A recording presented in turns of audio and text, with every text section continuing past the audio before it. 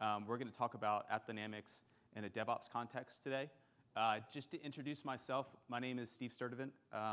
I am on the Solutions Engineering team based out of Austin, Texas. I know some of you in the room, but I haven't had a chance to work with the majority of you so far. My role in the company is I work with some of our strategic accounts on a pre-sales basis. And the other half of my job is I run our DevOps Champions group internally. And what we're focused on as an internal group is working with our customers who are thinking about or going through DevOps transformations to understand how AppDynamics can help them. What are some of the industry best practices? What are other customers doing? And then also to understand what you guys are doing in the field. So quick show of hands, how many people are actually doing DevOps in some way, some capacity? Okay, so pretty good number. And then how many people are not really, but are thinking about it or think that it's really important and are going to be heading in that direction? Okay, so that was a fairly easy question. So it's something that we're seeing extremely broad adoption of across the industry. And APM is a really important aspect of DevOps. And we'll talk about some of the reasons why. To quickly introduce the other folks from AppDynamics that are going to be helping today. So on your right, Scott. Say hello. Scott led our SVM lab yesterday.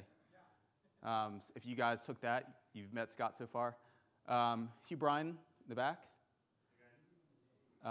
Hugh Bryan has been at AppDynamics for 18 years now. He actually joined the company before it was even formed. He knows everything about AppDynamics. So if you have any question at all about anything, Hugh is the guy. Lim Park. Lim is one of our rockstar consultants. He works with some of our extremely large organizations.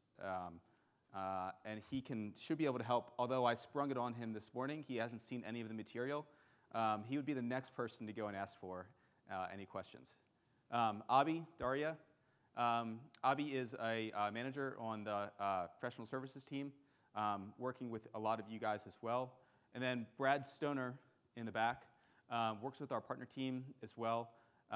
Really knowledgeable, has a really deep background in performance engineering. Brad, where did you run performance engineering before you joined AppDynamics? H&R Block. Okay. Kind of, they do some stuff, right? A little bit. So Brad helped put together a big chunk of this lab. So thank you for all your help. And if you have any questions around like the load testing or we're going to walk through Jenkins integration, Brad put a lot of that together, so he'd be a really good person to get involved. So what we're going to do for this lab, has anybody not been able to get to that share yet? Okay, can one of you guys maybe try to help? And we're going to move forward just to try to stay on time. If you haven't been able to get to the share, just raise your hand, and one of the lab attendees will help you get that sorted out.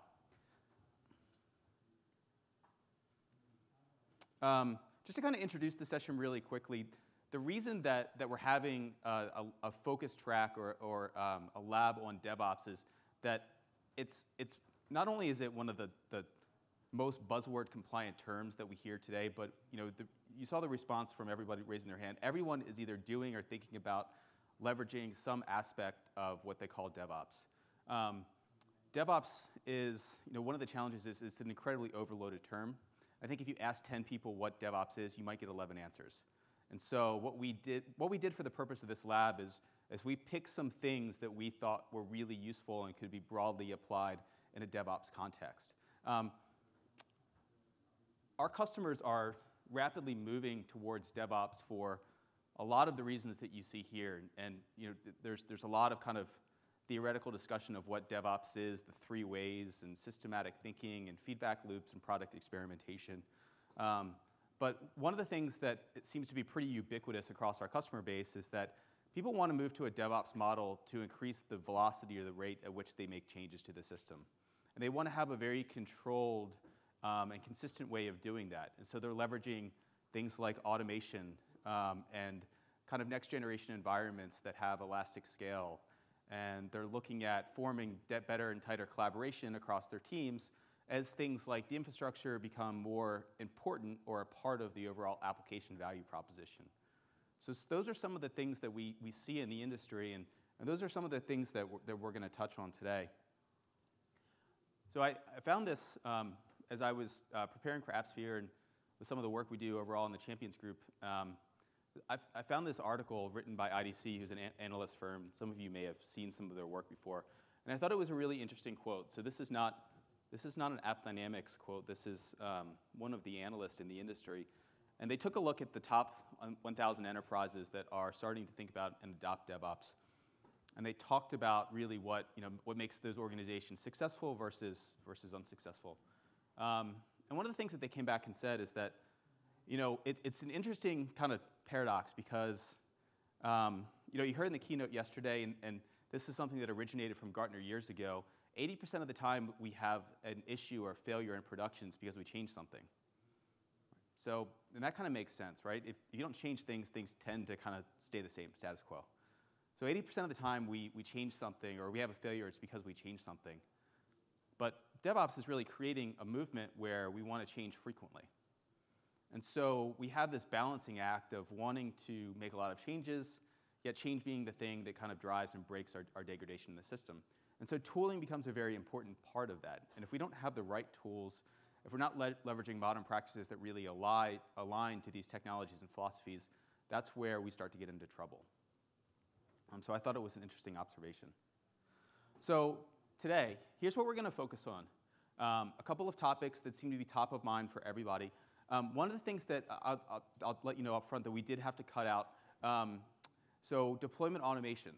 So AppDynamics has a lot of templates and content and best practices around deployment automation, whether it's using Chef or using Puppet or using PowerShell or other areas. The reason that we dropped that from the lab is because all of our customer environments tend to be just a little bit different. And we thought that if we ran a lab where we focused on a half an hour of Chef training, if you don't use Chef, that would be a half an hour lost to you. And so what we're going to do instead is focus on really applications of leveraging AppDynamics in these types of environments. And if you do have questions around deployment automation, or if you want to know about Chef cookbooks or Puppet modules, we've got a bunch of people that can answer those questions. Stick around after the lab or come and find us. We'll be more than happy to talk to you about those things and best practices. So what we are going to focus on is integrating into continuous integration pipelines, using compare releases to track performance drift across releases, how to deploy Docker in a containerized environment. So or how to deploy AppDynamics in a containerized environment. There's a lot of interest and experimentation in moving to container-based deployments. Using the Docker monitoring extension, so pulling performance KPIs from the Docker engine to the Docker host itself, and using service endpoints to get both the end-to-end picture that AppDynamics gives you out of the box, and then as well as to get a very service-focused lens into your environment. So that's what we're going to cover today. Just to level set, the lab is I think we're finding that some of the labs are pretty ambitious in terms of trying to get 60 people through all of this content in 2 hours. So what we've done is we've spun up 60 VMs. Everybody should have an index card.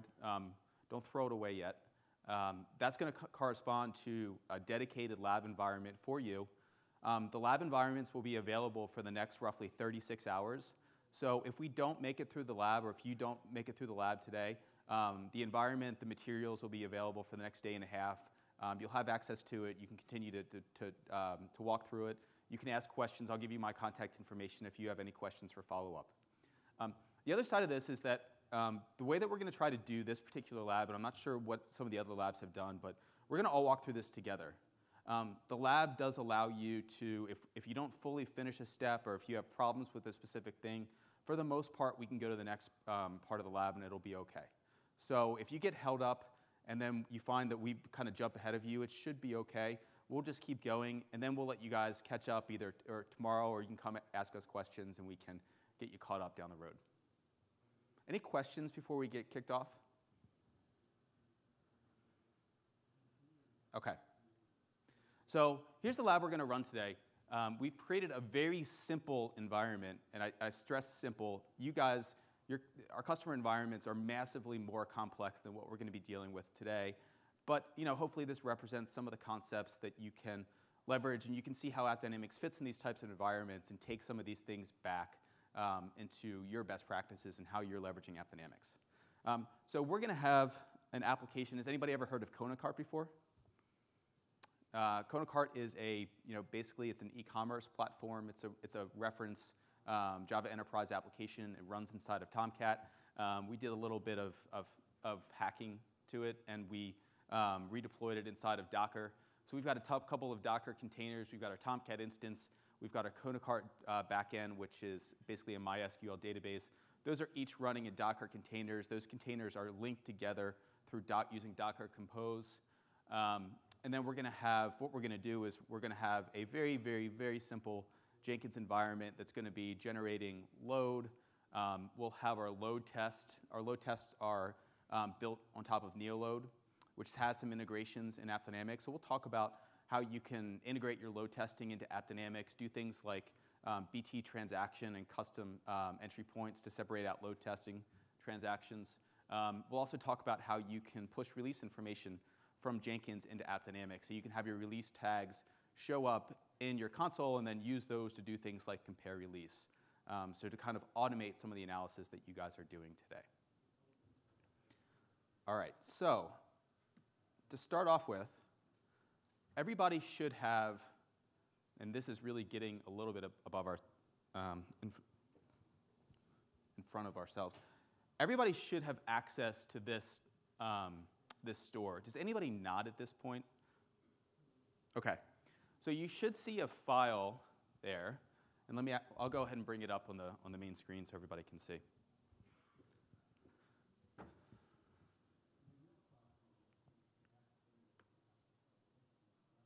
Okay, so there's a file called labenvironments.csv.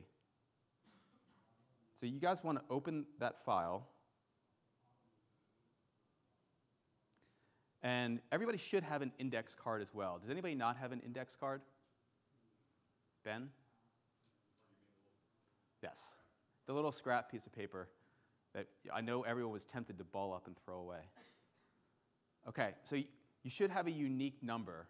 Go to this spreadsheet, the CSV file, find your number, and you should have a unique IP address. This is the only part of the entire morning that we have to coordinate.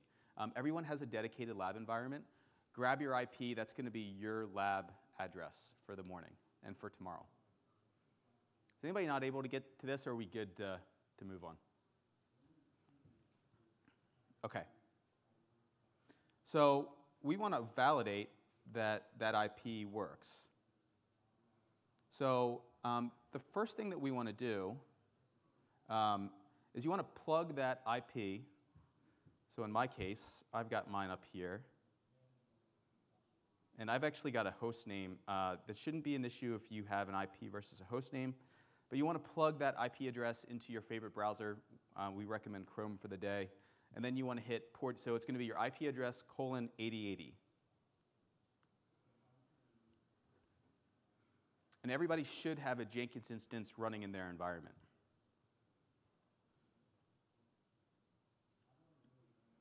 And the username and password to your Jenkins instance is going to be admin, and the password is going to be AppDynamics. So for all of the logins today, well, for most of the logins today, the username and password is going to be admin AppDynamics. I'm going to kind of keep going. If you have any problems as we're moving forward, just raise your hand, and one of the guys will help you get situated.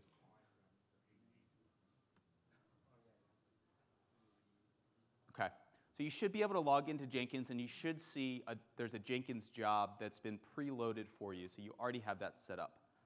And that's going to be the basis of how we run our load test and how we integrate and tag our releases from Jenkins into AppDynamics.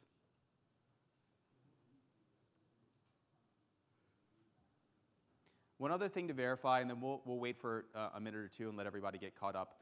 You should all be able to log into your own AppDynamics controller, and that's going to be on the same IP address, :8090, as opposed to Jenkins is 8080, AppDynamics controller is 8090.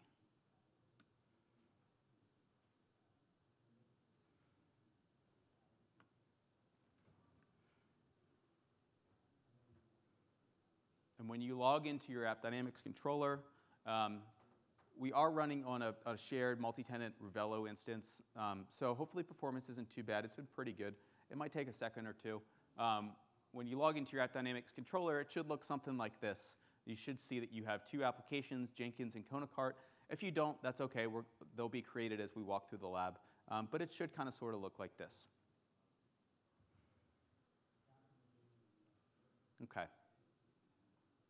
If you have any problems, just raise your hand and somebody will come by and give you a hand. Otherwise, we're going to move forward. Okay, so next thing we want to do is we want to take that IP address and we're going to log into our virtual machines. So if you have PuTTY, we're going to use two shells for the day. So we're going to have one shell that's going to be actively running our application environment in the foreground, and then you want to have another shell that you can kind of do some work in the background. So if you use PuTTY, open up two PuTTY sessions. If you have an SSH client in Mac or if you have Linux OS, however you want to do it. But you want to log into your environment and the password. So take your IP, SSH in. So the command is, if you're using an SSH client, it would be SSH space IP address, space Ubuntu at your IP address. So the username for the virtual machine is Ubuntu. So it's going to be SSH Ubuntu at your IP address.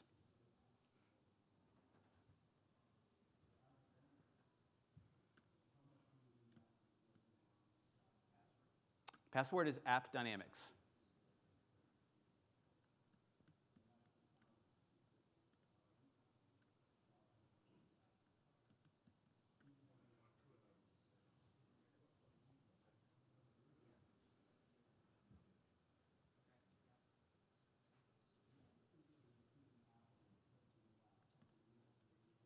And once you're in your lab environment, if you just want to run, you can do an LS, or if you want to run Docker PS or Docker images, you should see a bunch of stuff there. And we'll talk about what's there. So we won't go through each of the images right now, but you should see some stuff there.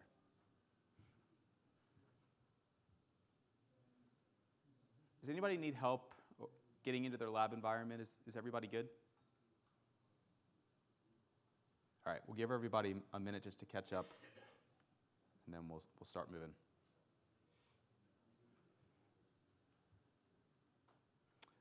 If you are in your VM,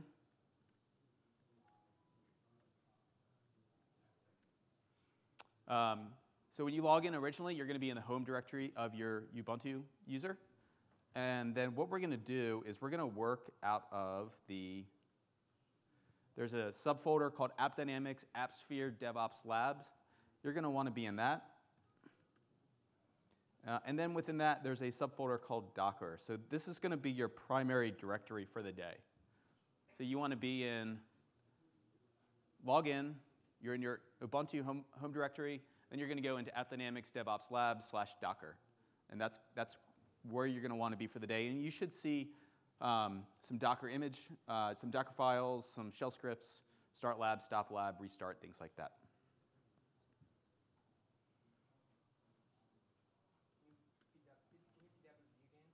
I'm sorry? Can you PWD again in your location? Just PWD right now? Yeah. Okay.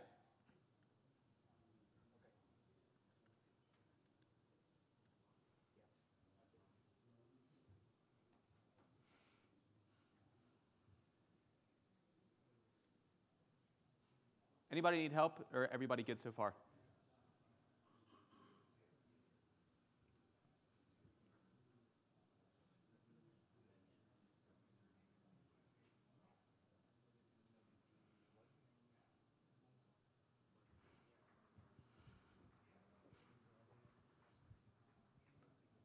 Yeah.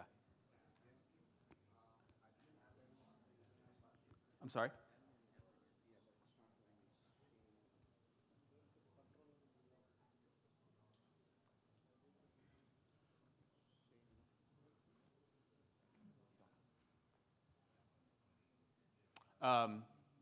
Todd Rader just joined us. Todd. Are you, thank you. So Todd is on the solutions engineering team as well at AppDynamics. He has also never seen this lab before, but I roped him into helping. So if anybody else needs help, Todd is available. Lim's in the back. Brad, Hugh, and Scott are floating around as well. Please just raise your hand, and we'll get you guys logged in.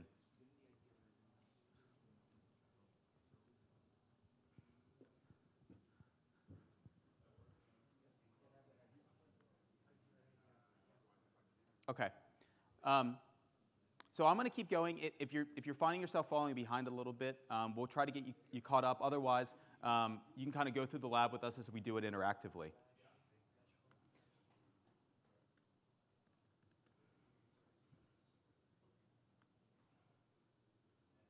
Okay. So the first thing that we're going to do is we've got our environment deployed in our Docker containers, and we get a lot of questions about, and this might be basic for some and it might be new for others, but we get a lot of questions of, does AppDynamics work in a containerized environment? So we're starting to explore moving to Docker, or we want to run in wherever it might be. How does AppDynamics work in a containerized environment?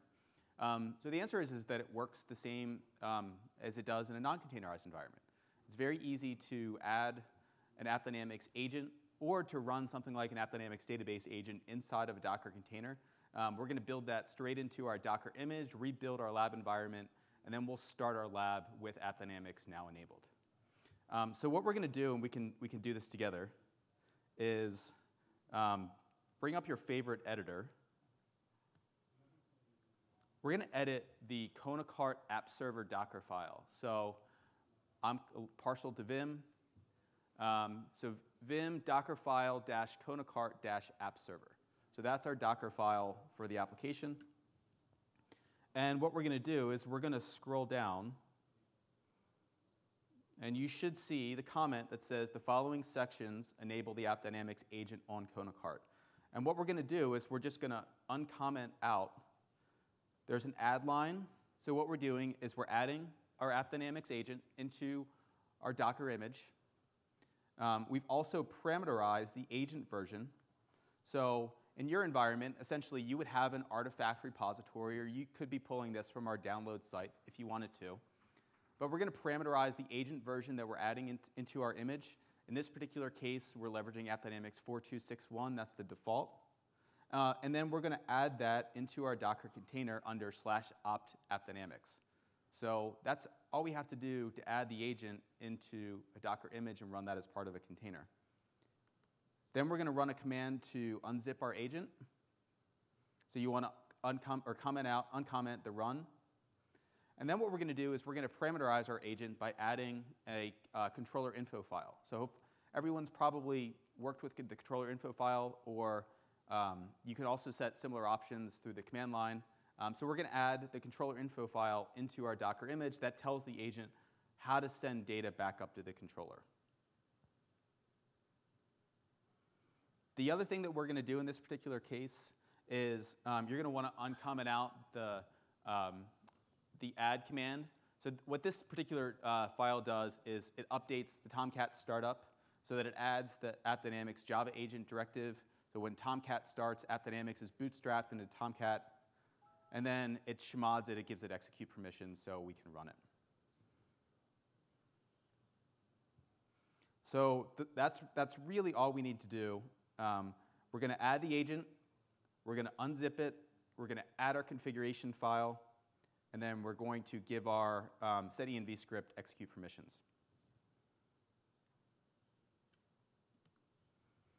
And once we've done that, you can either exit out or go to your other shell. You want to run the command build labcontainers.sh. And this is going to rebuild our Docker images now with AppDynamics added.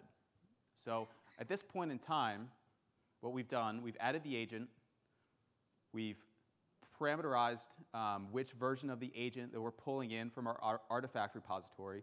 It goes into our Docker image.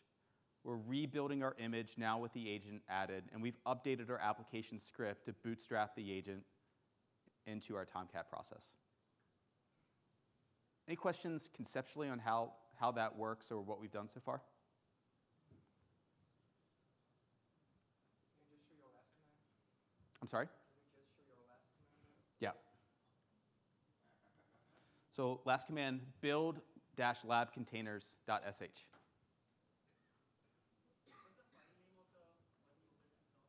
I'm sorry? Dockerfile-appserver-conacart. Sorry, Dockerfile-conacart-appserver.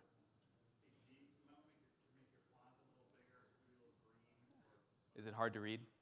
I tried with, it's up to 24 now. I tried going above that and it didn't really fit on the screen.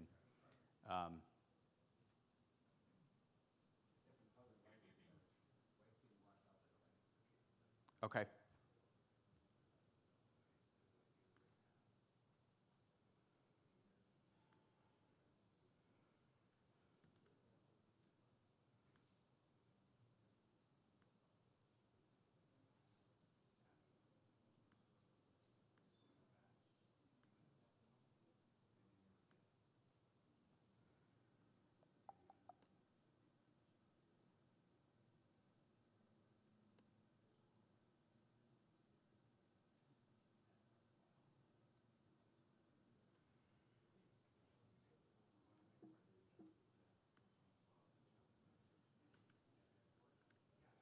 Okay.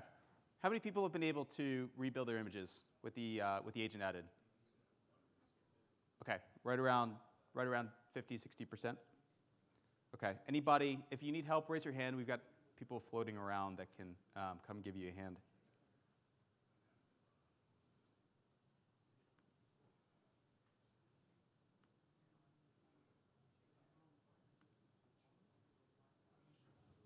Okay.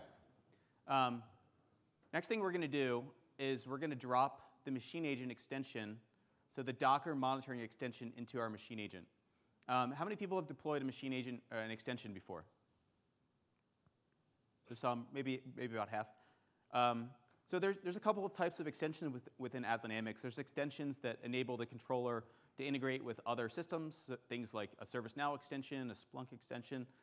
There's alerting extensions, and there's also data collection extensions. So for things where it doesn't really make sense to deploy something like an application monitoring extension, but we still want to be able to monitor a subsystem, maybe we want to monitor our F5, or maybe we want to monitor our Docker engine, we have data collector or data collection extensions that can be easily dropped in.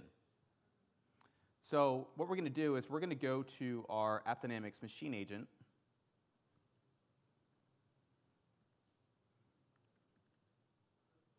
That's under opt AppDynamics machine-agent.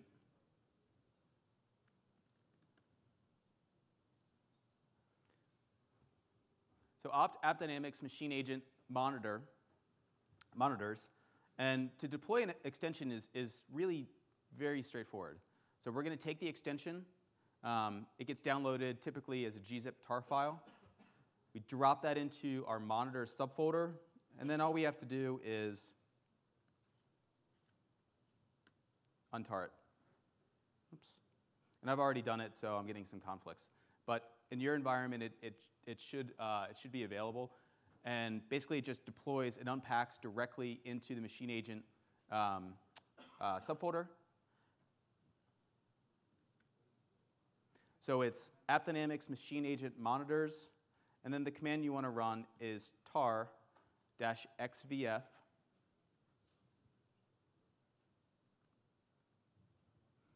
and then the Docker monitor, and that's 1.0.26 is the version, .tar, and then that drops right in.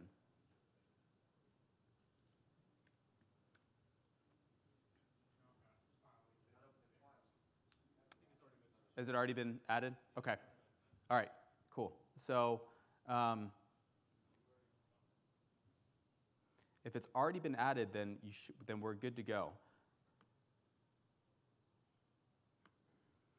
Anybody still having problems getting the APM agent added to your Docker image? Okay. So now that we've added the APM agent, we've added the Docker monitoring extension to our machine agent, let's go back to our AppDynamics Lab subfolder. So you're going back to AppDynamics AppSphere DevOps Lab /Docker. And then what we're going to want to do is run the command startlab.sh.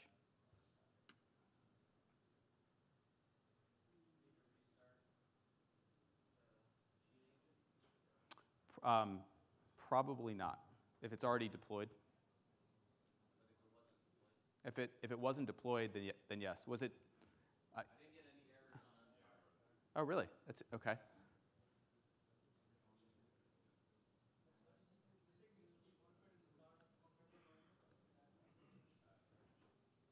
The command to start the lab.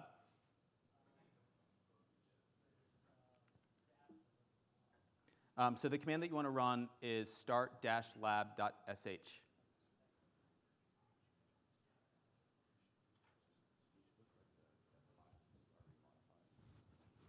Is it?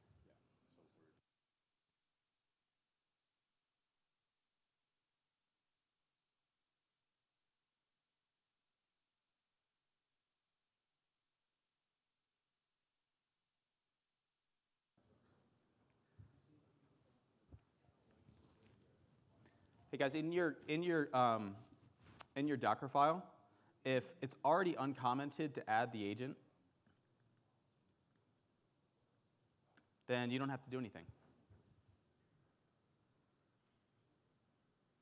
So your Docker file should look like this. It should say add artifacts, unzip the agent, add in the controller info.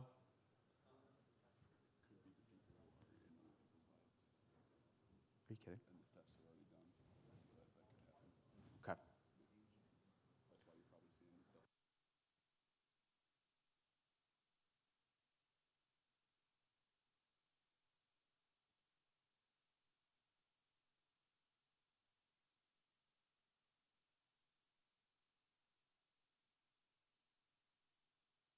People were able to get their app server started.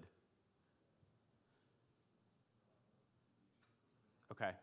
So when you start your app server, when you start the environment, so we're using Docker Compose under the covers to link our app server with our backend database.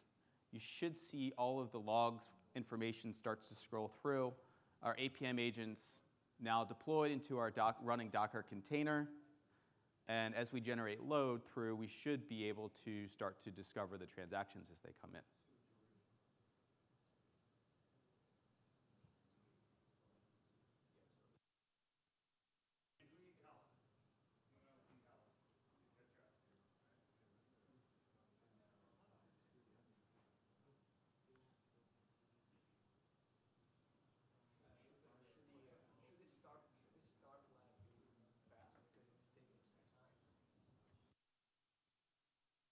The question was, should the lab start pretty fast? It should start pretty fast.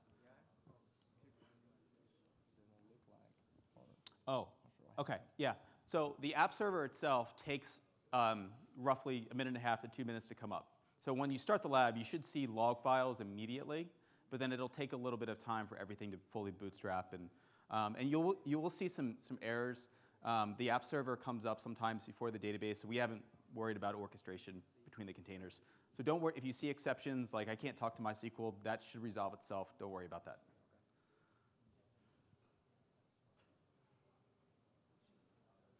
Anybody else need help getting the lab environment started?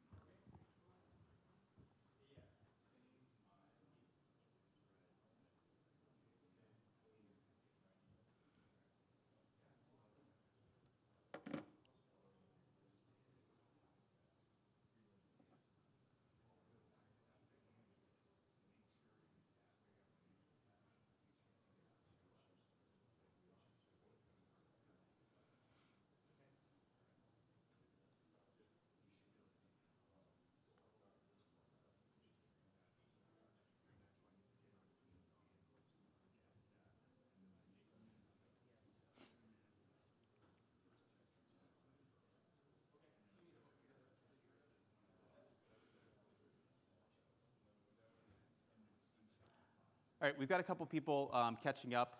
So when you get your lab environment started, go back to your controller. We haven't started generating any load yet, so we don't see anything on the flow map. That makes sense. But you should be able to go to tiers and nodes, and you should see a tier called Kona server, and it should have a node called Docker container dash dash and then an index.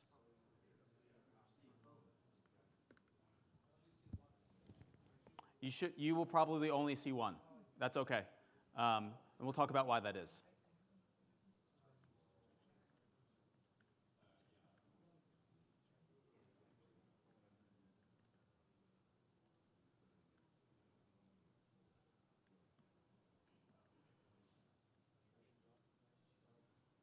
Okay.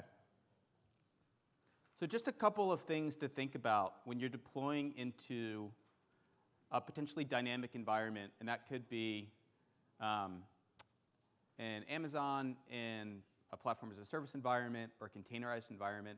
So although not directly derivative of DevOps, what we're seeing is that one of the fundamental things that a lot of our customers want to get from kind of adopting some of these practices is more on-demand elasticity of the environment. They want to be able to grow their environment based upon the workloads that they're experiencing at a single point in time, or they want to be able to grow their environment as they do staged deployments.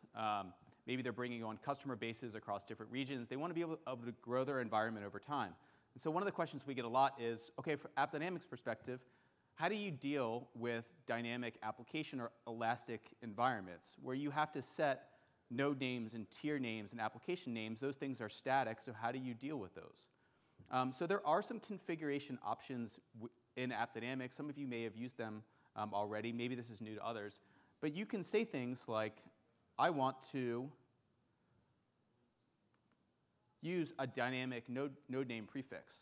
So in this particular case, we've set an option that says, I want my node name prefix to be Docker container, and then I want to, over time, reuse node names.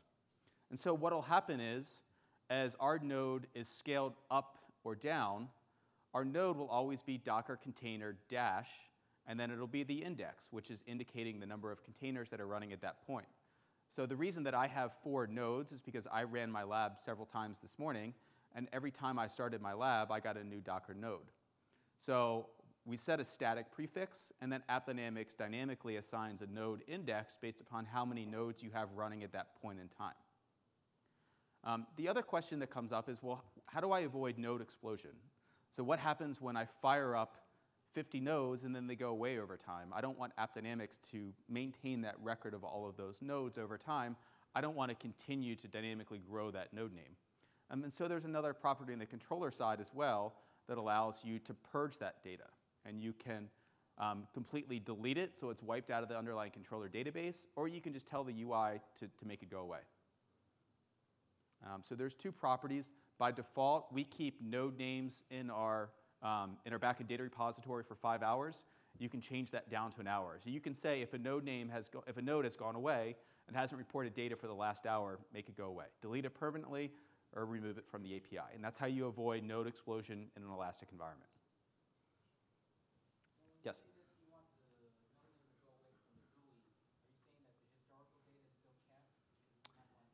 Yeah. So those are the 2 options. Option 1, nuke it altogether from the backend database. Option 2, make it go away from the UI because it's not there anymore. If you make it go away from the UI, it's not available in the metric browser. Next time, so let's say that you start up a node, you get a bunch of workload, and you're using something like Docker Swarm or Kubernetes to dynamically scale your environment. All of a sudden, a bunch of people rush to your application, and we decide to scale up 3 additional nodes. You start with node, Docker container node -1.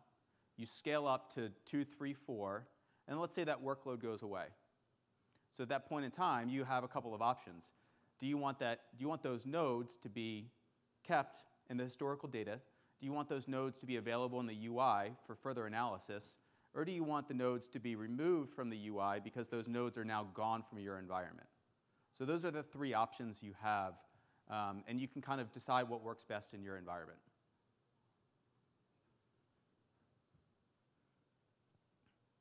Okay. So hopefully everyone, or most everyone, is at the point now where we've got our nodes, and you can see my Docker container -6 over the last 15 minutes is 100% available, so it's fully up and running, but I haven't pushed any load yet. So another thing that we want to encourage from a kind of a DevOps philosophy is better collaboration, really thinking about moving practices from a development environment through test, functional test, as well as performance test, and then in production. And so one of the questions that we get sometimes is, where do we leverage AppDynamics? And really the best answer is everywhere. This is, APM is a practice that, we're seeing more and more people want to shift that left. So as we're writing the code, we want to be leveraging APM to validate performance in a unit integration model. We want our performance engineering teams to be leveraging APM to non-functionally validate and help troubleshoot the releases. And then we want to have all of that knowledge and practice then shifted into our production environment. So we're leveraging APM there as well. One of the things that we often want to do when we're running load tests is we want to have our BTs directly correlated with the transactions we're driving from our load test platform, whether that's something like Load Runner or JMeter, or in this case we're using NeoLoad. But we want to know when the transactions originate from our load test versus originate from natural user traffic. And a really good way to do that is through custom match rules. So if everybody could jump over to their AppDynamics controller, and what we're going to do is we're going to put in place a configuration to say, when I see a transaction, if it comes from my load test script, I want to name it so that I know all of my NeoLoad tests, and they're separated out from my user transactions. So we're going to go to Configuration, Instrumentation. We're going to customize our Kona server. And we're going to create a new custom match rule. How many people have done custom match rules before? Okay, so maybe 30, 40%. So custom match rules can be used in a lot of scenarios and context. The concept of a business transaction, the idea behind it is the business transaction maps to the unit of work or function that the user is doing. So if they're logging in or hitting the home page or looking at marketing content, that unit of work really maps to something that our user is doing with our application. So from a load test perspective, we want our BTs to align and map to the load test transactions that we're driving through. So what we're going to do is we're going to create a new custom match rule. It's going to be a servlet custom match rule. And you can name it whatever you want. You can call it load test, or you can call it NeoLoad, or you can call it anything. And we'll just set a priority of 10.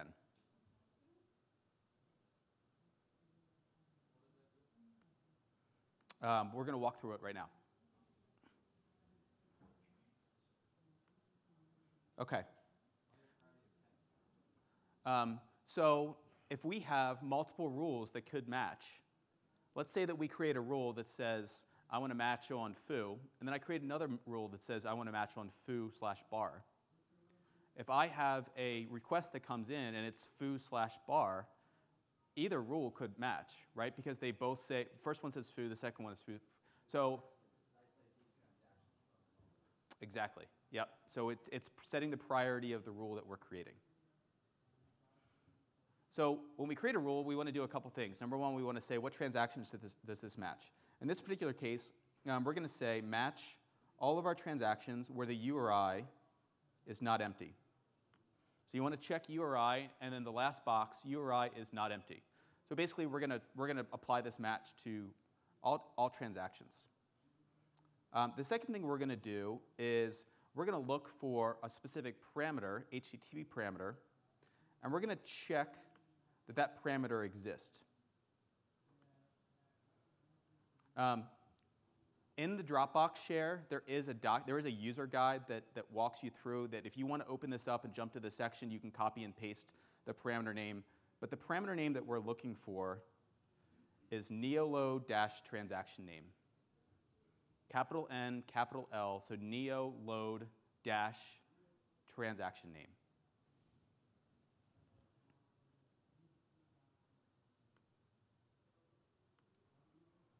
So we're going to say, when we see this request comes in, we're going to match on the URL, and we're going to look for a specific parameter in the request. And if we see that parameter, that's going to match our custom match rule. So now we've decided what transactions, what incoming requests match this rule. The other thing that we want to do is we want to decide, okay, now that we've created a match, do we want to split the transactions? And so basically what split means is right now with just the match, every request that comes in that matches my rule is going to be named load test. Because we've just said match everything that comes in. We don't want all of our BTs to be named node test. We want our BTs to map to the transactions that we're generating from our load test. So we're going to apply the split rule to then split them out. So the split rule is going to use the same directive. So we're going to create a split rule on an HTTP header parameter.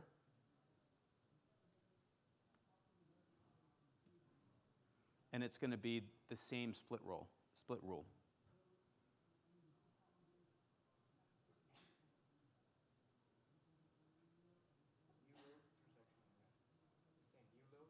Yes.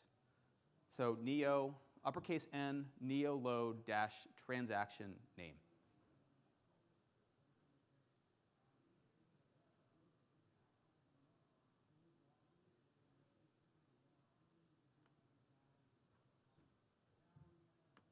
And then we'll go ahead and create the custom match rule. Okay. Now, when we create custom match rules, depending on the language runtime, some of the runtimes support basically dynamic instrumentation. So depending on what type of rule we have to create, sometimes it requires us to dynamically re-instrument the application. Other times, it's really just configuration that we apply that can be dynamically set. In this case, what I'm going to do is, just for the purposes of time, I'm going to go to my lab environment, and I'm going to stop my app, and I'm going to restart it. And basically what that does is by restarting the agent, when the agent initializes again, it's going to go out to the controller and say, hey, do you have any configuration for me? So it's going to just force and flush this configuration to happen a little bit more quickly. So we'll stop it, and then we'll restart the lab.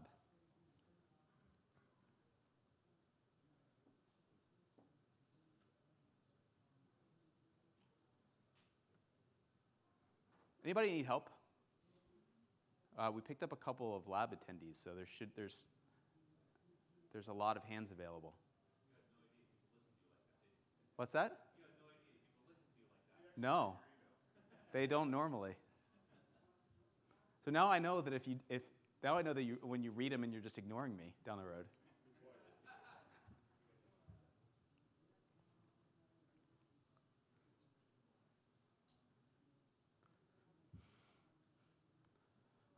Okay, so we're going to restart our lab. It takes about a minute and a half, up to 2 minutes for Konakart to boot.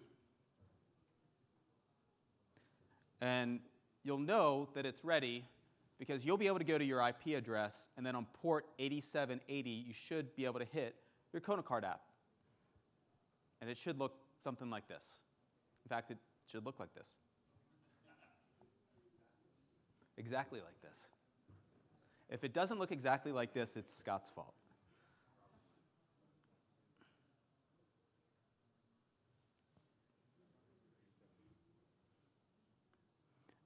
Port, and again, this is all in the user guide, so you guys have access to that. If you want to take this away and really walk through each one of these step by step, there's a lot of contextual information for why we're doing these things and how it works.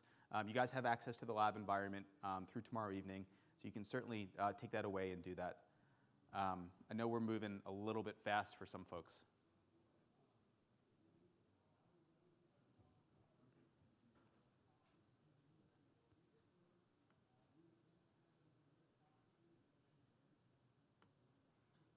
Okay, so I can see in my log files, you start to see things like deployment of web application directory. Now it's scanning so it's close, it's coming.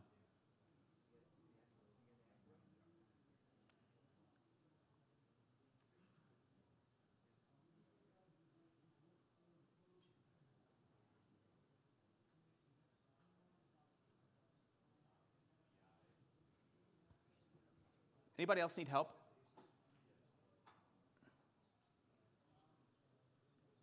Okay. So mine should be up. You should see, if you're looking at the log files, you should see server startup, something like 127,000 milliseconds. And then at this point in time, you should be able to go, again, it's your IP address :8780. And you should be able to hit the app.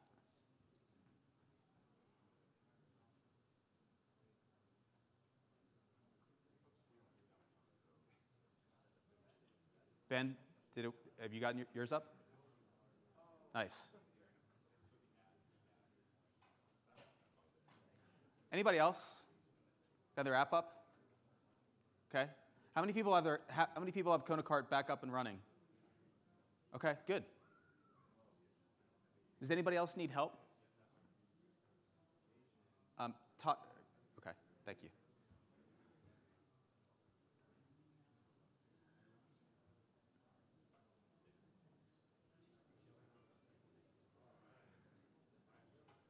Okay, for those that have, we've got about 60% of the room with their apps up and running. So for those with your app up and running, go to Jenkins and let's kick off our load test. So typically we would have a much more realistic CI pipeline where we'd build our app, test our app, maybe do some security or code coverage, some functional analysis. We would deploy our app into an integration environment. We would have the full CI pipeline. And one of the things that we may want to do as part of that, one of the things that we used to do when I was running performance tests as part of Agile releases is we'd have a performance validation step that worked as part of our pipeline. And so when we do want to look at non-functional code quality as part of our CI pipeline, it's very easy to have AppDynamics integrated into that process. In this particular case, we've only got a single Jenkins build job, so not really reflective of your environments, but it gets the point across. What you're going to want to do is you're going to want to, you see this little arrow here, for those of you that haven't worked with Jenkins before, go ahead and click that drop down. Oops, I got logged out. If you get logged out of Jenkins, again, the username and password is admin and AppDynamics. So you want to click that drop down, and then you just want to run the Jenkins build job. So click Build Now. Okay, so what's happening under the covers, once we run our build job, you should see we have our Konakart load test web UI front end. So this is now running our performance test using Neoload. So Neoload has, not only is it a great performance testing platform, but it's got built-in integrations into Jenkins, very useful and valuable if you guys don't have a load test platform already. So we've kicked off our load test that's running now, and that's going to start generating transactions against our application. And hopefully we created our custom match rule correctly, so our transactions are now aligned with the load test that we're running. And so if we wanted to go into AppDynamics, maybe if we have a mixed environment where we have some people doing functional testing, or maybe we're testing in production because we don't have a dedicated perf test box, if anybody ever asks us the question, can we focus APM on our performance test, because we've created this custom match rule, now we can very easily segment out our load test transactions from all of our other test transactions. And that's really useful for release comparison, building custom dashboards, looking at transactions over time. If we don't do this step, the problem is that if we have lots of people kind of interacting with the environment, then we've grouped their request into our transactions, and now our transactions aren't consistent from run to run. So this gives us a really good way to have our APM data be directly aligned and segmented to our load test. Does that make sense?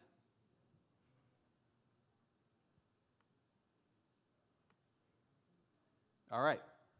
So now that we've run our load test, now we go back to AppDynamics and we see our incredibly complicated Konakart application that we've dynamically discovered. Hopefully yours looks like this too.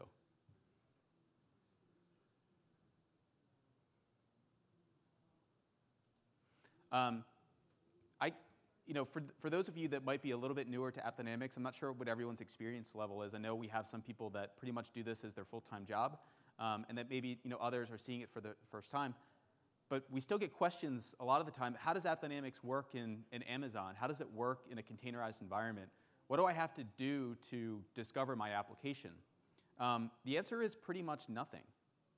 So fundamentally, what AppDynamics is doing, this screen was blank 5 minutes ago. We ran our load test. We started to drive transactions through. And what AppDynamics has done is dynamically discovered our application server. So we see our Kona server. This is our tier. We see all of our Docker container nodes that we've dynamically named because we used the configuration property that said dynamically name our nodes. And now we know that we have a dependency from our Kona card application to our backend MySQL instance. We've discovered this automatically. Also, if we go to our dashboards, because we've installed the Docker extension,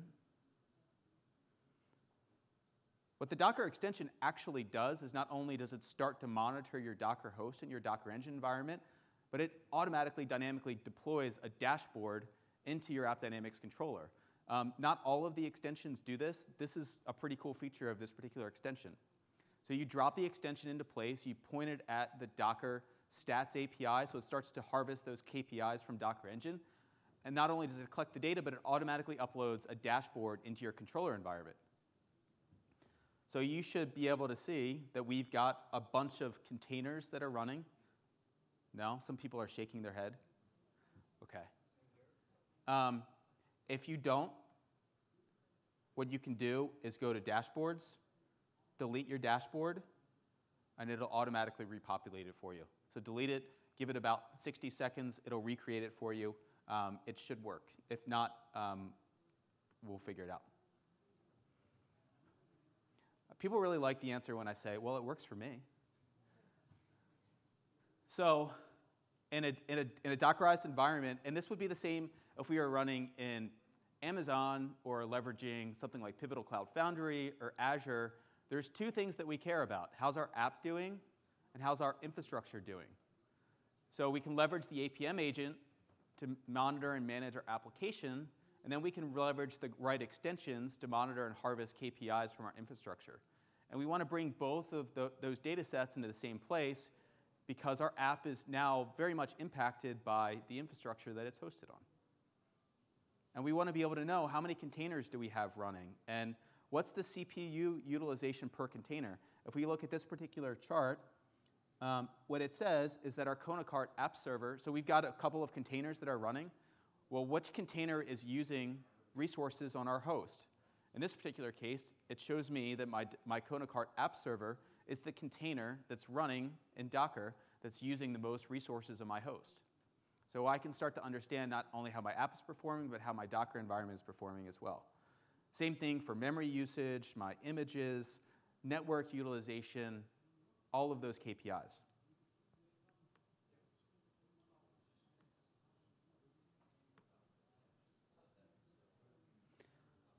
Also, if I, yes?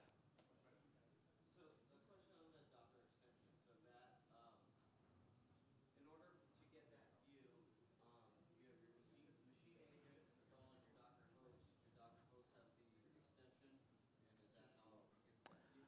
Yeah, so there's two ways. So Docker provides performance KPIs natively. It has a stats API.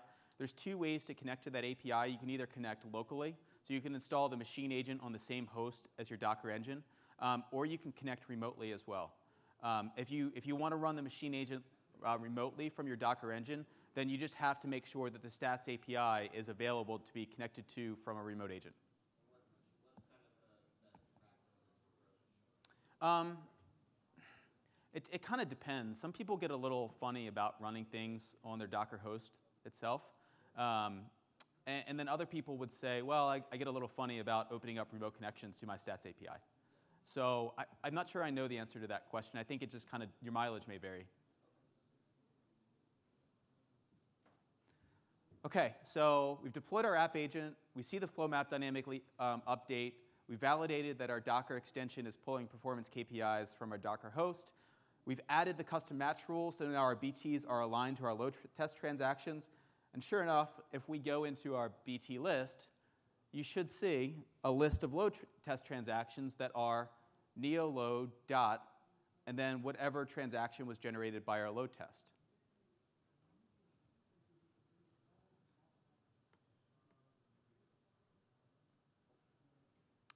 How many people have gotten this successfully? Couple? Anything that we can help with?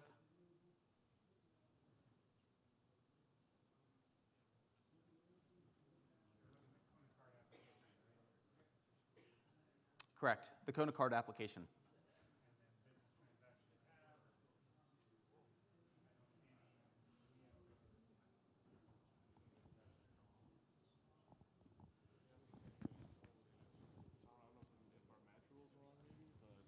Do you have transactions that just don't? Oh, you should.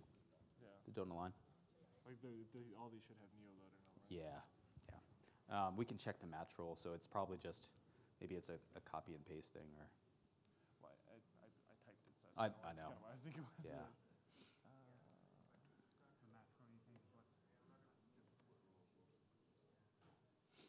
Neoload transaction name is not empty, parameter existence, then the split, neoload hyphen transaction. I didn't copy and paste, I manually typed it. Yeah, I can. Okay. If the match rule isn't working, so what I'd suggest is just so we can kind of go through the rest of the concepts of the lab, the exact directions are in the user guide, and that's an easy way to copy and paste and just make sure that we have the right syntax and we're not missing anything. But I cheated, I copied and pasted, and that might be what's getting a couple of people. But when we have the right match rule in place, so we do see our neoload transactions.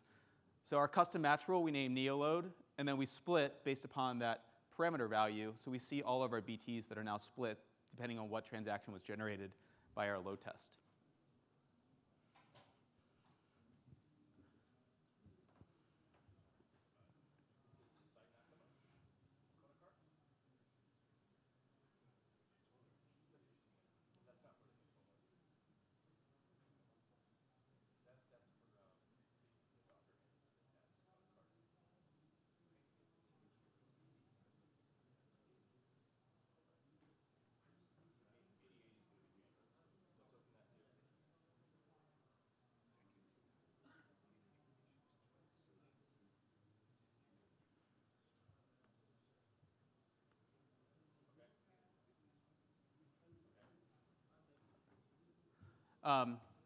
Couple other things. So if you don't have the match rule set just right, don't worry about it. It's not going to impact getting through the rest of the lab. It's just a good example of how we can kind of align our monitoring to our pre-production practices.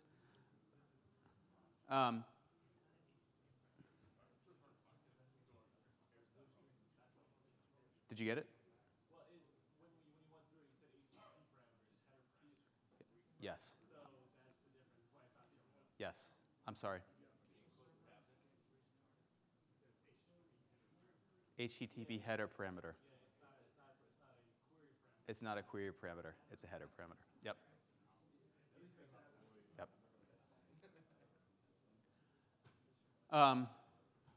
Couple other things I wanted to point out. One of the things that we did as well is we're leveraging the REST API to publish our build and deployment events into AppDynamics. So if you go to your events list, what you can see where we've done an application deployment, and the summary corresponds to our load test, which maps directly to our Jenkins build job. So now from Jenkins, as we run different phases of our pipeline, whether it's deploying the app, starting a test, whatever it is, we can align what we're doing in Jenkins and our deployment CI pipeline. We can publish events into AppDynamics. And we can use those events if you wanted to do things like look at the transaction score. So if you look at the transaction score, you should see at 10 o'clock in the morning, I know it's a little hard to see, here's our Jenkins event that we pushed from our job. That's where we started our load test. All of a sudden, our response time goes up, our transaction workload, our throughput goes up, and then at 10:17, we've got a second event that says this was our load test stop. So now we can very clearly align our APM monitoring, as well as our BTs to the performance tests that we're running.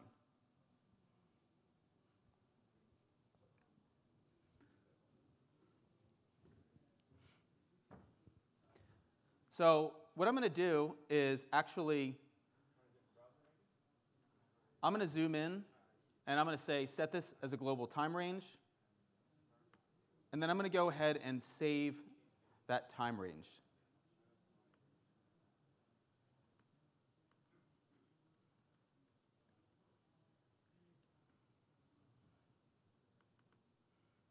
So you can go ahead and give it a name, Jenkins load test 1, description, load test 1.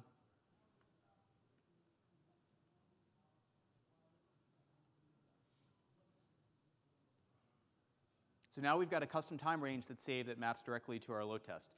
This could also be a deployment that we push into production. It could be any other meaningful time period that we want to save. Right? But the important, I think the takeaway is we've leveraged the REST API, so as we have different events that happen in our Jenkins pipelines, we're creating notification of those events in AppDynamics. The other thing that we've leveraged, if you want to go back to your Jenkins environment, and if you click on the build job, one of the things that you'll see on the right is you'll see performance charts, average response time, error rate, average response time overall. The way that we're getting these is we've installed the AppDynamics Jenkins plugin. So that's another of the extensions that's offered by AppDynamics. That's free to use and install in your environment. It drops in as a Jenkins plugin. You can very easily configure it to point to and collect performance KPIs from AppDynamics. And it also gives you some options for build control. So if you want to fail your builds or control your builds based upon performance characteristics, you can say, if my performance test degrades by a certain percentage, then I actually want to fail my build. And so then you can do things like control your pipelines, and maybe you don't want to deploy something into an integration or a production environment because it's failed a non-functional performance test. And so you can do that with the AppDynamics Jenkins plugin. We're not going to go through it in detail, but it's pretty straightforward to set up. You basically point it to your controller, give it a username and password, and then set the KPIs that you want it to pull. And then it's responsible for getting those and pulling that information across all of your build jobs. So you can see here, it shows you things like average response time across each build, what was your error rate across each build, different KPIs that are visualized and then can be used to control your builds. This is an extension, yep. So it's on the,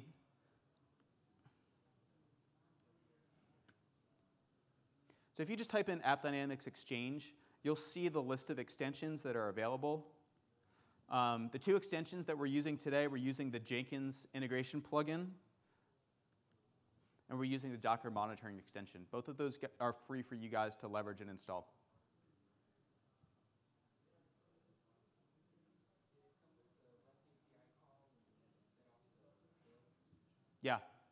Yeah, the only thing you have to do to configure the Jenkins extension is just point it to the controller.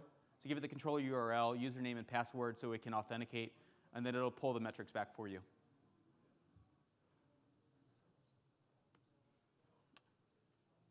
Okay. Just one last question. Yeah. If you don't have new load, working with Jenkins, Mm-hmm. so suppose you have a load generators infrastructure, so you can render like it from the new load controller. Yeah. So you cannot monitor that even right there, right? Through AppDynamics. Can I find in AppDynamics? Okay, a load test started at this minute here. You can. You didn't trigger the test from Jenkins. That's the point, right? If I'm starting the test from new load itself. Yeah. So how can AppDynamics still monitor that? Yeah. Yeah. So the question was, what happens if I'm running performance tests or running tests, but I'm not doing it from Jenkins? Can I still get this level of integration? So the answer is definitely yes. So we have customers that leverage LoadRunner, and whether or not you're using NeoLoad standalone, you'd still use the same approach. You'd essentially have your startup script or your test publish an event through the REST API that says, I'm starting my test, and then you'd have it published to the same, it's just a REST API call that we're making. In this particular case, we've used a Jenkins post-build step a pre-build step and a post-build step to make that call. But you could make that call from your script. You can make it from anywhere. As far as actually passing in, doing the integration of your load transactions, that really has nothing to do with Jenkins. That's just passing in a header value, or it could be passing in. There's different ways that we can create those custom match rules, whether it's a parameter or a cookie, a header. We look for a certain thing, and we say, OK, pull that out, and that's how we're going to name our transactions. The REST API so will do anything I need, right? So I just need to add it to my scenarios. Yes. Yeah, the REST API is pretty rich. It does most anything that you would want to do.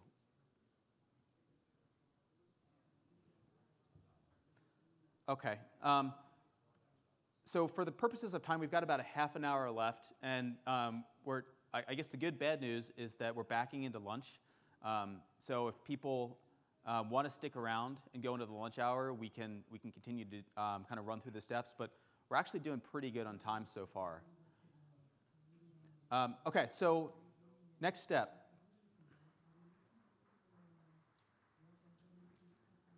So now we've got a set of transactions. If we look at our transaction score, I use this view all the time. I'm not sure if you guys use it or not. I think it's really useful to be able to see kind of how workload impacts response time and how the ratio of slow to very slow transactions correlates with the number of transactions that are flowing through the system. And so basically what you can see is right in the middle, right here at 10:13, when we hit the peak of our load test, so we were generating roughly 180 transactions per minute, our response time spiked way up. So now we know we have resource contention in the system. There's some type of bottleneck that's happening that when I generate more load, I get higher response time. And I can see, because the orange and the yellow went up as well, that the percentage of slow and very slow transactions has also increased. So not only is my overall response time going up, but the numbers of very slow or slow transactions are also increasing. So if you see a pattern like this is a really clear indication that you've got some sort of bottleneck or contention in your system, and now you can trace it back to know that maps to the number of transactions you're driving through. So you've got a capacity or a contention problem. So what we're going to do is we're going to use AppDynamics to figure out which one of those transactions are degraded. So there should be a couple of things that float to the top. The transaction that, for this particular lab, the transaction that we actually really care about, and I'm going to cheat. I'm cheating. Actions.homepage. This is the transaction we care about for this particular lab. What we can see here is that, so here's our throughput chart. Here's where we started our load test. And interesting, what we can see is that when we started the load test, our response time was actually the highest. So there was something about when we started to run these transactions initially that caused some issues, some response time degradation. And when we go and look at the transaction, now we're looking at the transaction level flow map. So this is our homepage transaction. We can see that the majority of our time is spent in a backend database call. OK. This tells me that, on average, when I called to my backend database, the calls took 13.1 seconds, which is 1,434% of my overall transaction time. Does anybody know how my backend call can be 1,434% of my overall response time? What? That's potentially one way. Not in this case. But that's a good answer. Anybody else?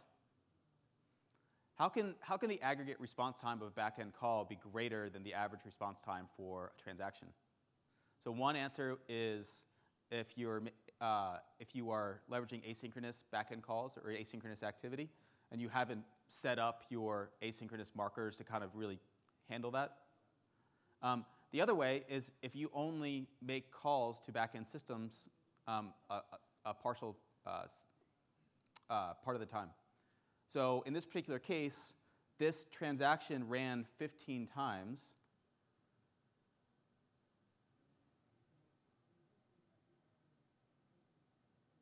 and our backend database call actually ran 204 times.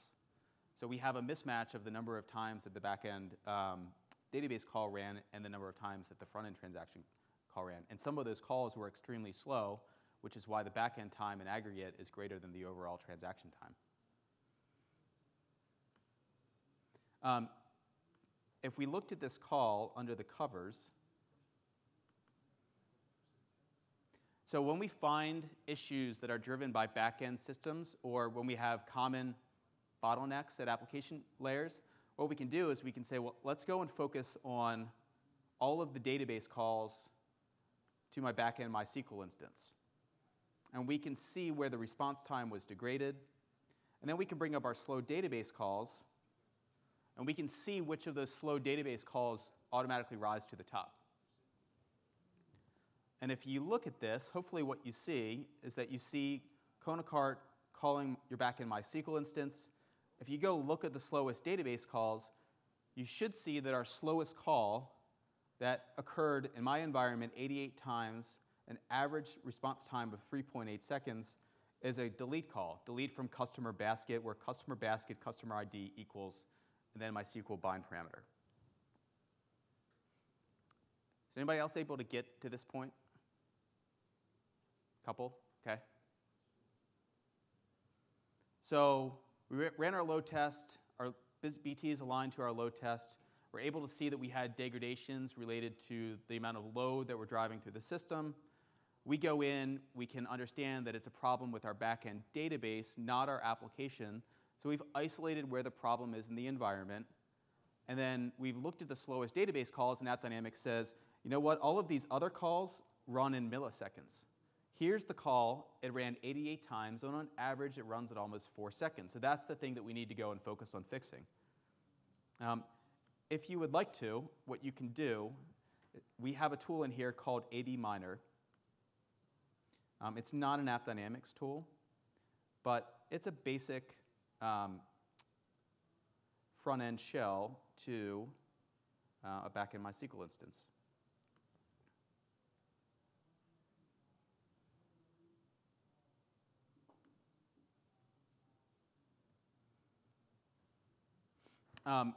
Through AppDynamics, we can connect to our backend MySQL instance. The server name is Konakart-MySQL.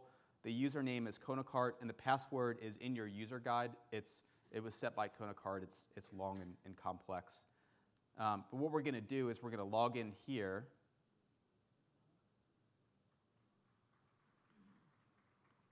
We're going to pull up our Konakart database.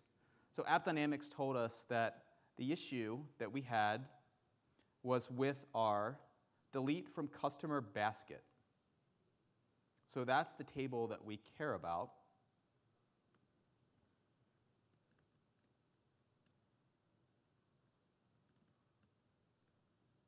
Which is this table right here, customers_basket.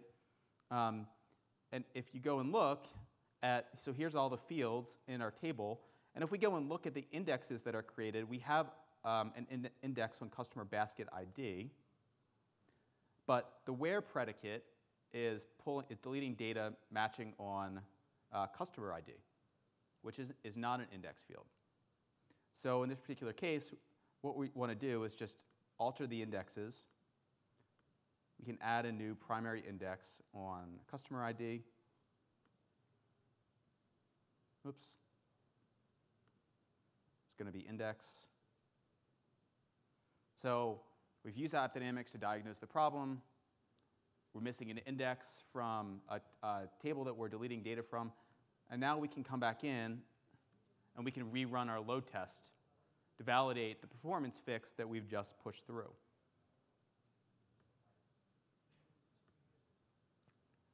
So as this runs, this takes about 5 minutes to run. And then what we're going to want to do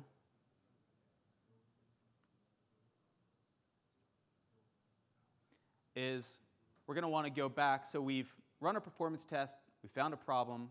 We've related that to a missing index in our backend database.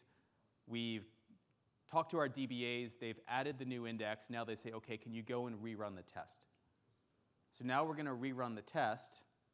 and we're going to want to know what impact did that fix have on our system. And this could be production. This doesn't have to be a performance test environment, but we were able to catch this because we've got integration into our CI pipeline. We've been able to correlate the performance impact of the changes that we've made in the system. We've been able to use AppDynamics to diagnose the root cause failure of the problem. Now we're going to go back in and we're going to validate the fix that we've just dropped. And there's a couple of ways to do that, but the way that I like is there's a feature called compare releases. Does anybody use compare releases in their environment?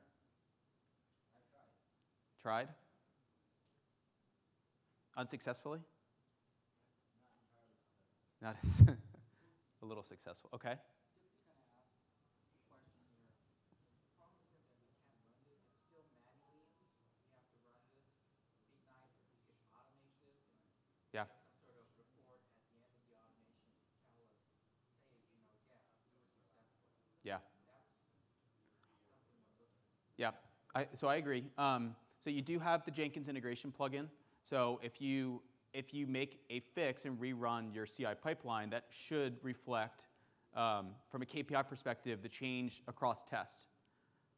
But you're right, the compare releases functionality, right now there's not programmatic or API access to it, so it is a manual function to go in and do that release comparison through the UI.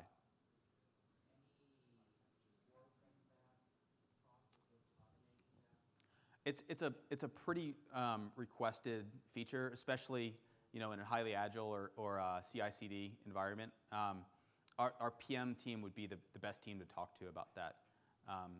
They're in the vendor hall. They have lab booths, and I wouldn't leave until you get an answer from them as to when they're going to provide that feature. But I think Code still create the dashboard and reports and compare the releases, right? Absolutely. Yes. Go every day and check that. Yep. So you're absolutely right. So you can create a custom dashboard. Custom dashboards can all be executed as periodic reports. So you can have a report that runs every day. Or you can have a report that is tied to the frequency at which you run your CI pipelines. I can also have like hand checks confined only to these load test unit transactions with them. Yes. Yeah. So by segmenting off our load test transactions, that has a lot of downstream impact, including we can have health rule and policies that are specifically targeted to our performance test transactions. And so maybe I never go in and look at compare releases unless I get a health rule violation, unless AppDynamics says, hey, I ran this performance test and response time of my key transactions or overall degraded. And now that makes me go into the UI and do that next level of diagnostics. Any other questions so far?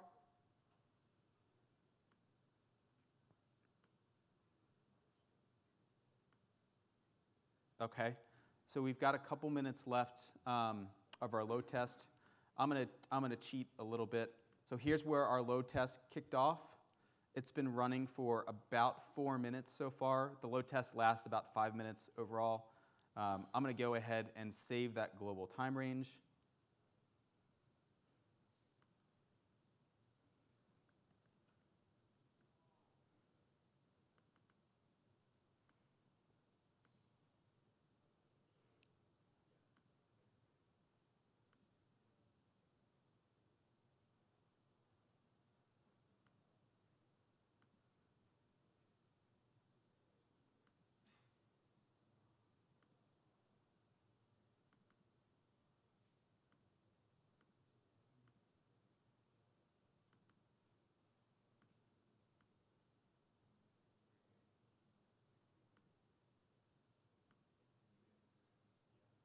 Okay, so here's my first load test.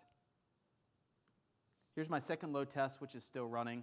I can get good summary KPI statistics, so this load test has only been running for about half of the amount of time as the first one, so I can see the number of transactions that were executed, roughly double in my first load test to my second, so that makes sense because it's only been running for 3 minutes now.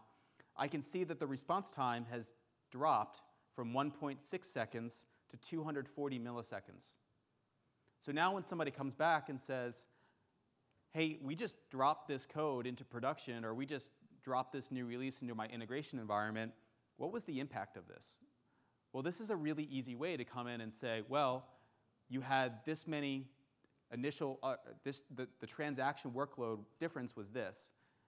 You had 40% more transactions. You had 20% less transactions. Overall, your response time has changed by this. It's gone down, after we made that fix to add a new index to our backend database table, our response time has dropped from 1.6 seconds to 240 milliseconds. Our number of slow transactions or errors have dropped from this to this. So I can use AppDynamics to help me really quantify the impact of the changes that I'm making to the system.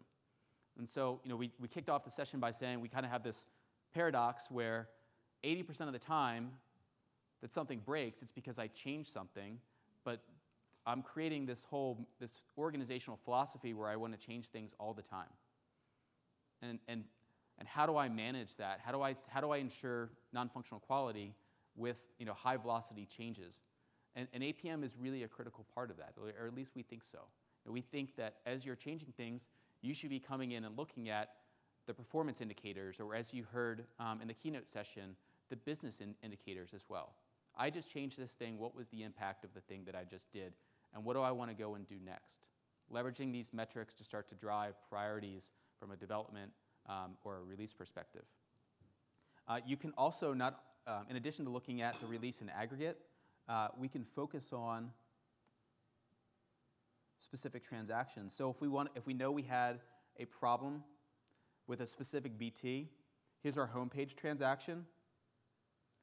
Our homepage transaction on average dropped from 640 milliseconds down to 277 milliseconds. So we can look at the application in aggregate, or we can go and compare specific BTs. If we're changing architectures, which we're not doing in this particular case. Oh, interesting. I just put in the 4.2.9 release last night, so I guess we've introduced a new feature. But you can use the flow map to look at architectural differences in the environments. You can look at load and response time, so you can see, does my transaction mix? Does my response time profile change over time? Really useful features, or as was suggested, you can leverage custom dashboards to do the same. So we're going to cover one more section. We've got about 15 minutes left. Does anybody have any questions about what we've done so far? Leveraging AppDynamics in a containerized environment, using the node properties to handle dynamic naming and reusing node names across elastic environments, tying into our CI pipelines, compare releases, using the REST API to push performance markers, the Docker extension. We've covered a bunch of stuff so far, and I know we've gone a little fast. Yes? I'm sorry? How do we... Yeah, so, okay, license usage, because we're integrated into our load test, really no different, right? Because we're monitoring the backend application. So the license consumption, depending on what type of application we're monitoring, could be OS-based, could be JVM-based. But it doesn't really matter that we're using AppDynamics to measure performance of our load test. We've just aligned our monitoring to the load testing that we're doing. Yeah, it's just the same. Yep. Yeah, that was going to be my question too, was along the licensing lines was, do we get all this functionality, it looks like this, from the APM agent and on the app side and the database agent? So we haven't installed the database agent. Everything that we've done from database analysis is monitoring the database calls within the application layer. We could have gone into the database agent, and we just really didn't have the time to get into that side of it. So the two things that we're using in this case that are licensed is the APM, the Java APM agent. So the APM agent is deployed into our Docker container, and we have our server visibility monitoring agent as well. So if you go into servers, you can see all of the infrastructure metrics that are being collected. So you can see, here's my AppSphere lab. It's running in my AppSphere hierarchy. Here's my dashboard, my disk volumes, my network information, all of the processes. So those are the two things from AppDynamics that we have running. And that's the full machine agent?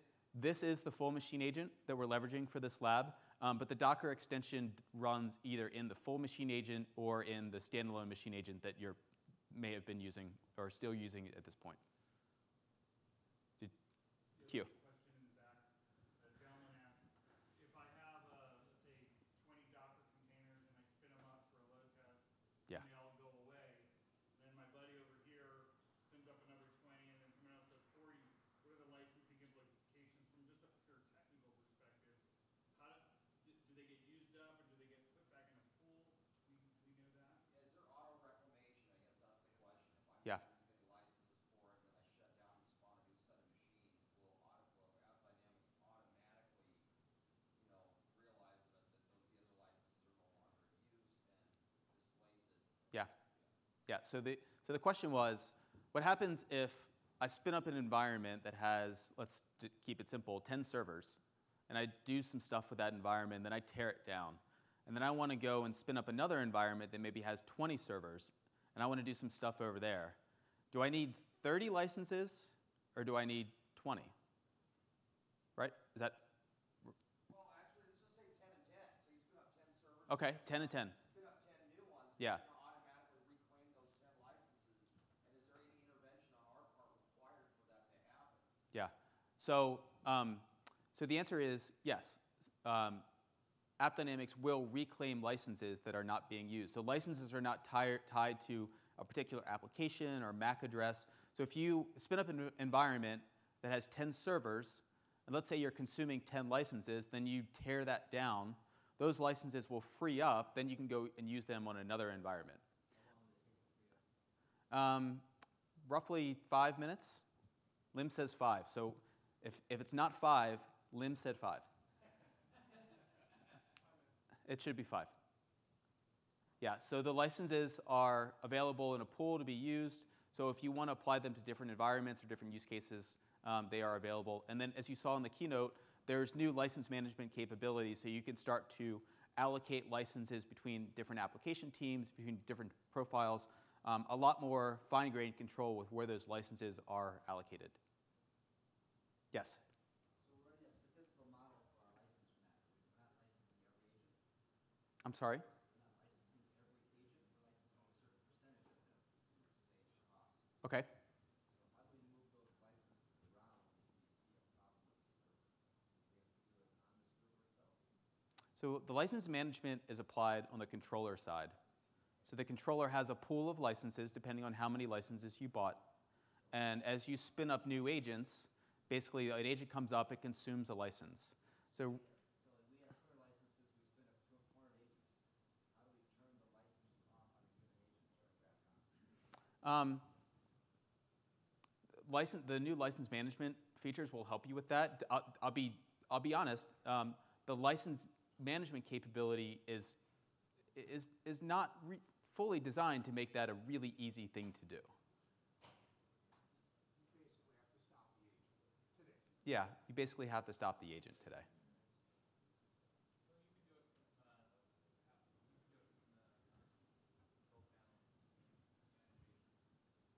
Yeah, so that you can administer the agents. You can disable. You can go in and you can through the controller. You can dynamically disable the agents. There is control over that. But if you have an environment and you've licensed agents for part of that environment, there is some effort to be able to manage which things you're actively monitoring at a point in time. I've seen some customers do it just by having in their automation flow, just starting up with the agent or not with the agent, so they can say, just start this pool up, and these are all, and this is load and force, so it's all monitored for this step, and then start these up and out, and they just count that built into their flow. We've got about 10 minutes left. The last thing I wanted to highlight, there's a feature in AppDynamics, and is anyone aware of or using service endpoints today?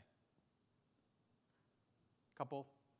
So we get a lot of questions, especially in these types of customer environments where we have very service-focused development teams. And we hear at times, hey, I know AppDynamics does a great job with the end-to-end monitoring, but what we really want, if I'm a developer and I own a service, what I really care about is a service-focused view. And so service endpoints have the ability, or really are designed to give you that service-focused view. So the way that service endpoints work are very similar to BTs, but they also can work on downstream tiers.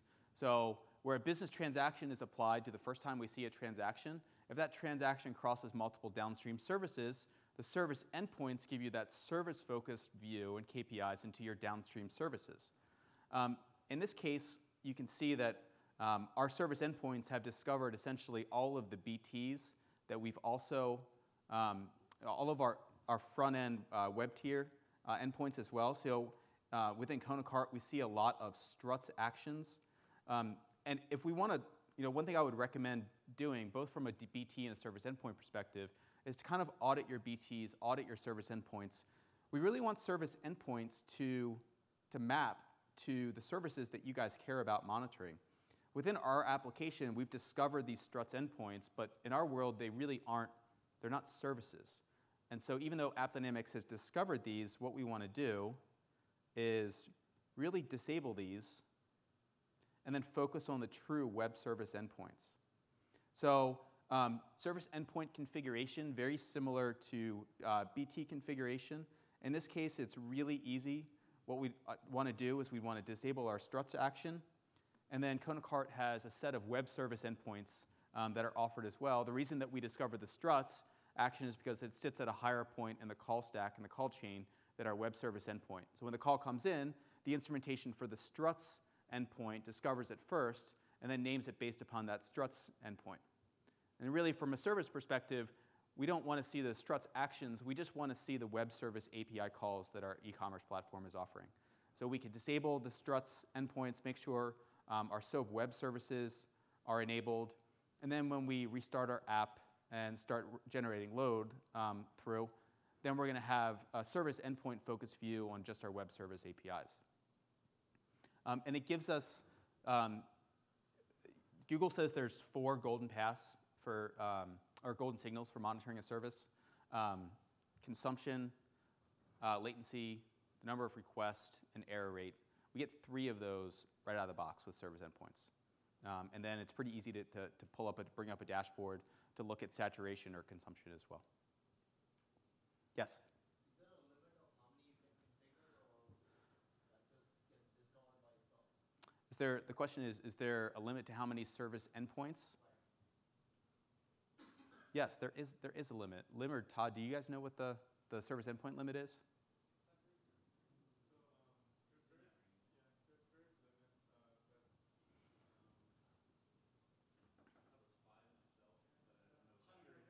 Hundreds. 500, okay. Yeah. Those limits are configurable, though, right? I would emphasize that what you just said is the first approach that you should do, which is what are the services you really care about? Tear those down first. Right. At that point, you're not likely to really hit it. Yeah, there's 2 impacts. So there's really 2 impacts with not going through and refining our configuration. Number one, if we have someone that comes in and wants to look at all of our service APIs that our application is exposing, and they see all of these struts things, from a user experience perspective, it doesn't really make a lot of sense. And so if I have operators that I'm enabling to use AppDynamics and I want them to be monitoring the services that I'm offering, I don't want them to have to hunt and peck around for the things that they care about.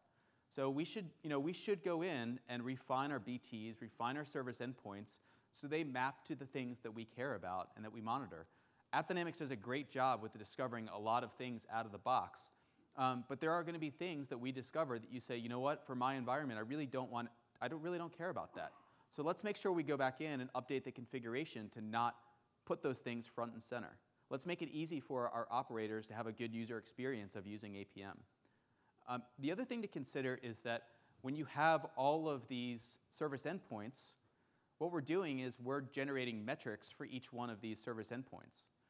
And so you think about from a capacity perspective, this impacts the amount of data that we're storing. This impacts the infrastructure. Obviously, the more data that you ask AppDynamics to collect, that we have to have infrastructure to be able to process that data, store that data on disk. And so if we're collecting a bunch of things that you really don't care about, that impacts your cost of ownership on the back-end infrastructure side as well. So there's a lot of advantages to going in there and really making sure your BTs are refined and tuned for the things that matter. Your service endpoints, we're collecting the right metrics that matter. Yes? So I've kind of heard that same thing as a common trend throughout the conference, that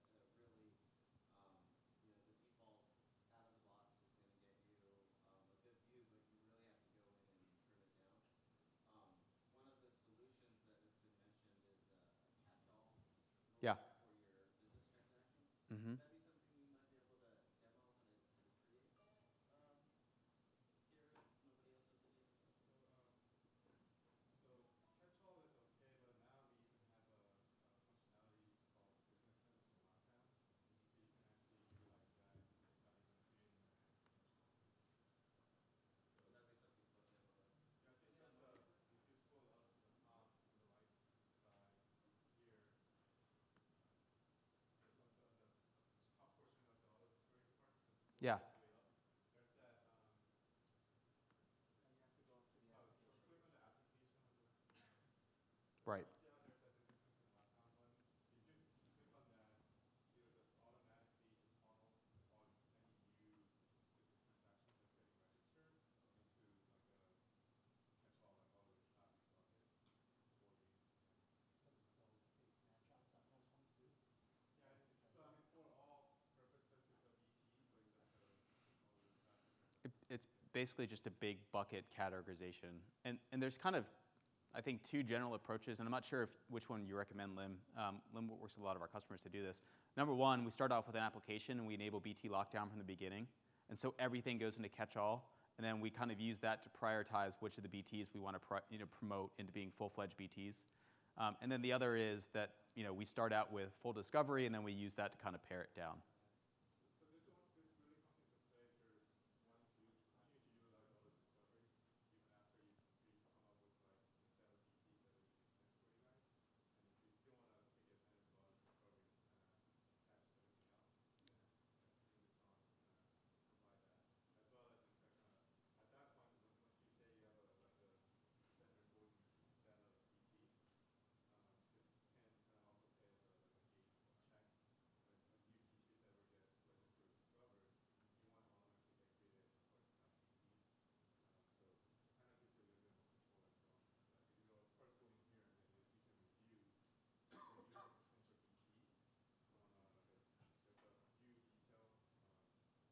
and then you can review the potential BTs on like there's a view detail of all the traffic coming into this bucket, and then you can actually register from that. Cool. Good.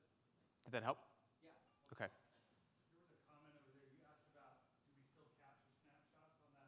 Was that, When you do the lockdown. were you concerned about that? Well, so I know catch-all does that, so I'm just curious if this does the same thing. Got it. So for us, we didn't know what we didn't know, right? So at the beginning. So the important thing was to be able to capture snapshots on the machines that were still. So you're talking about manual catch-all, like if you create Yeah. Yeah, so this does the same thing. The advantage of this is like without looking at the list of snapshots, you can actually go in and look at the potential BTs. So it actually has a little table where if you view traffic details, it'll give you all the what would have registered in a table, Okay. and then you can actually select one and say I want to register it as a first class. Okay, gotcha. So that's one way to do that. Kind of promote it. Yeah, or you can actually take a look at that and actually create your custom moves from that as well. Yeah. I usually take the approach, if it's a small environment, just let it go, discover everything. If I think it's going to be under 100 that's going to be discovered, if I think it's going to be a couple hundred, then reverse that. Sounds good. Thank you. And just to kind of add to that, what you mentioned earlier was the fact that there's a lot of stuff that maybe isn't important to your business or those people who are already operating.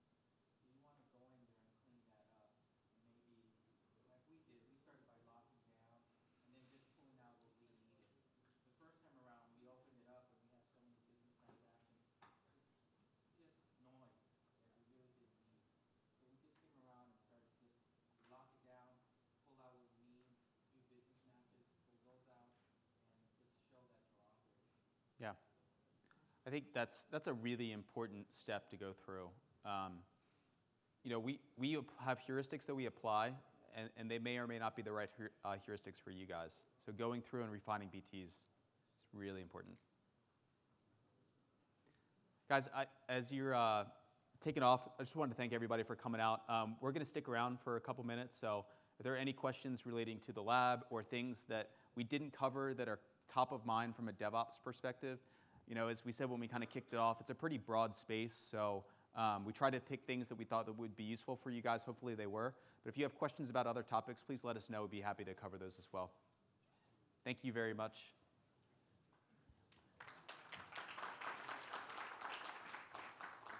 Yeah.